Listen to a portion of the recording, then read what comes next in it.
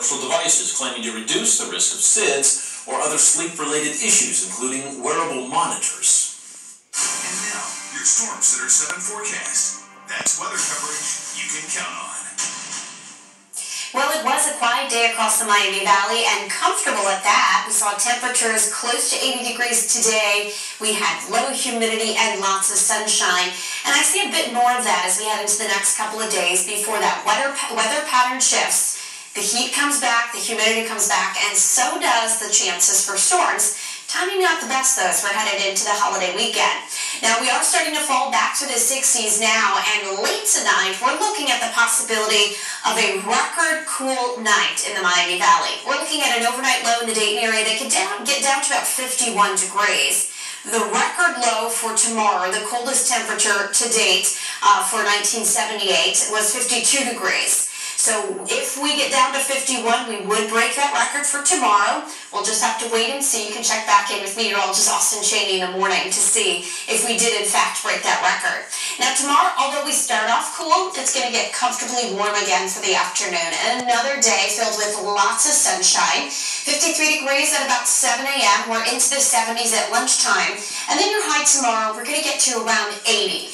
That's still below average for us for this time of year, as we should typically get to about the mid-80s. But you know what? We're going to take it while we have it, because again, by the end of the week, we're going to see some big changes. So tomorrow's comfortably warm. We still have those very low dew points that are anywhere between 55 to maybe 60 degrees. Then as we move toward the end of the week, that is going to elevate. And by the time we get to Friday, it's going to feel muggy. Those temps rise back into the 90s with the added humidity. It will feel like the mid-90s, and it comes in with the threat for some thunderstorms as well.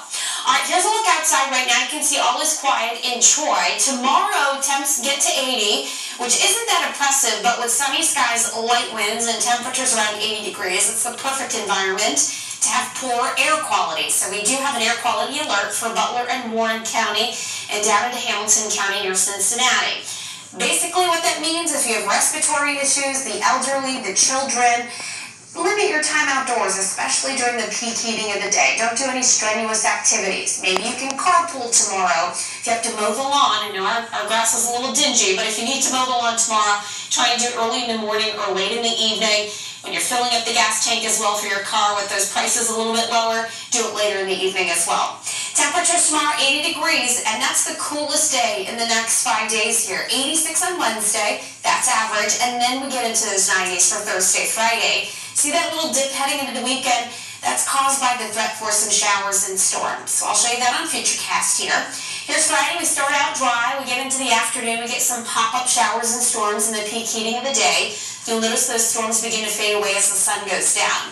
We'll have a better chance for storms on Saturday, and that's going to be triggered by a cold front that comes in, and we'll track those thunderstorms right on through sunset on Saturday. And Saturday evening may be the wettest for us for any fireworks forecasts.